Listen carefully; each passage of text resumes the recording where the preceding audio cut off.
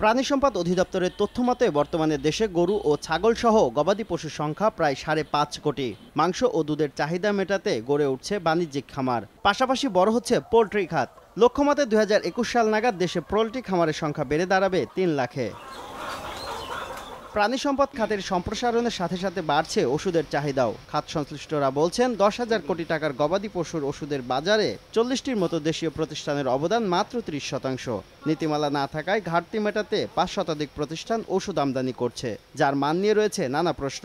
Market থেকে product নিয়েও যে কোনো ইন্ডিপেন্ডেন্ট ল্যাব থেকে গভর্নমেন্ট অথরিটি ট্রায়াল করে দেখতে পারেন। আমাদের আরও অনেক বেশি কাস্টমার ফোকাসড হতে হবে।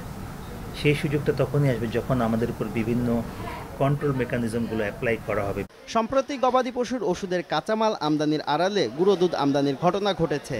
এরপর থেকে বন্দরেই পরীক্ষা করাতে হচ্ছে সব কাঁচামাল। এতে সময় ও ব্যয় দুটোই বাড়ছে।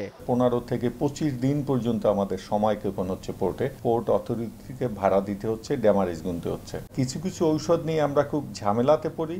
প্রাণী সম্পদ বলে যে এটা আমাদের এখতিয়ার না, আবার ঔষধ প্রশাসন বলে এটা আমাদের এখতিয়ার না। তাহলে আমরা কার কাছে যাব? এই অবস্থায় দ্রুত প্রাণী সম্পদ খাতে ওষুধ প্রস্তুত ও রপ্তানি নীতিমালা করার উদ্যোগ নিচ্ছে মন্ত্রণালয়। ইয়ারলি কে কতটুকু কনজাম্পশন করে অথবা ইয়ারলি কে কতটুকু ব্যবসা করবে, সেই হিসেবে তাদের একটা লিমিটেশন থাকা উচিত আমদানির। একটা সুষ্ঠু নীতিমালার মাধ্যমে পরিচালিত হলে এটা কন্ট্রোল হবে বলে আমি মনে করি। উদ্যোক্তাদের দাবি, ভ্যাকসিন বাদে গবাদি পশুর যাবতীয় ওষুধ উৎপাদনে সক্ষম দেশীয় প্রতিষ্ঠান। তাই আমদানি নির্ভরতা কমাতে শিল্প স্থাপনে মেশিনারি আমদানিতে শুল্ক সুবিধা চান উদ্যোক্তারা। তবে সবার আগে এ খাতের জন্য প্রয়োজন সুষ্ঠু নীতিমালা। শুভ খান, সময় সংবাদ, ঢাকা।